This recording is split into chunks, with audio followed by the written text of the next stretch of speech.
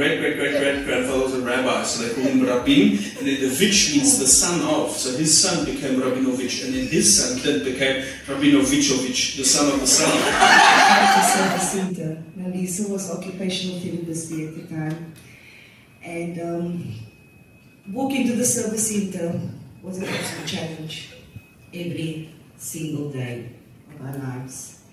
And I remember leaving in the evening after we've done our Last Supper. It was crushing. It was absolutely crushing to know that we had to leave the service center at night time to go back to where we came from. But the mere fact of knowing that the service center was there was enough drive to get up every single day to be there. And how long was that period of time that you were doing that? I walked for about 3 months. We went to the service center. Yeah, before we went to the next level there. The opportunity that the service center gave me was hope. Definitely hope.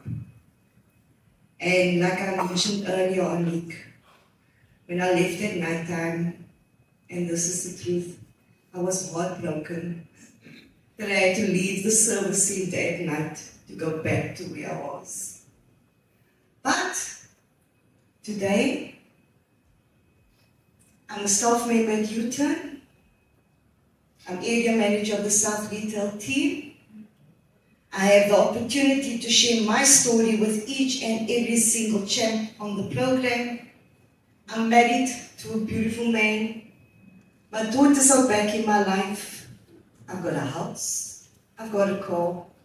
And mainly, I've got a beautiful relationship with my God. And I got baptized last week, just about the way.